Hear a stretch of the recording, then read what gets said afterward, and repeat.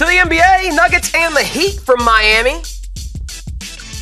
Heat trying to keep themselves in the thick of that Eastern Conference playoff race. Denver trying to do the same at the bottom of the Western Conference playoff picture. Danilo Gallinari in the fourth quarter hits a triple. He had 29 points. 110-104.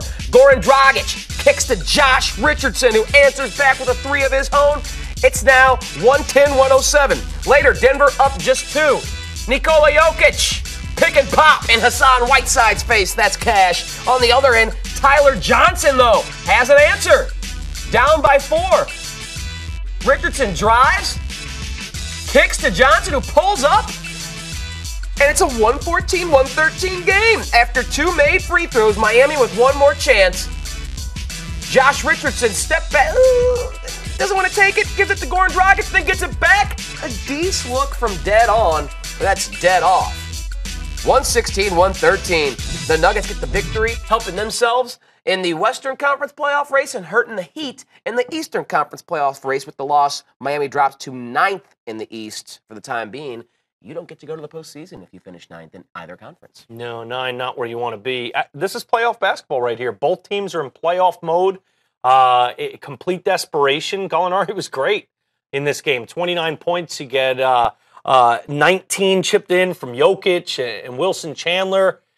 This team played with a little bit of desperation, and they said after the game, Nikola Jokic said, as well as Gallinari, we really, really needed this one. Obviously, Portland's been so hot, winning 6 straight games, that for Denver, they have to get just as hot, and they need a little luck. They need to have some things bounce their way with Portland faltering down the stretch, or else they're going to be in that 9 spot in the outside looking in. So Miami, tough loss. Yep. Obviously, they're fighting. They're boxing out many people there with Indiana and the East Chicago. And East is, multiple teams vying for that, which makes it that much tougher.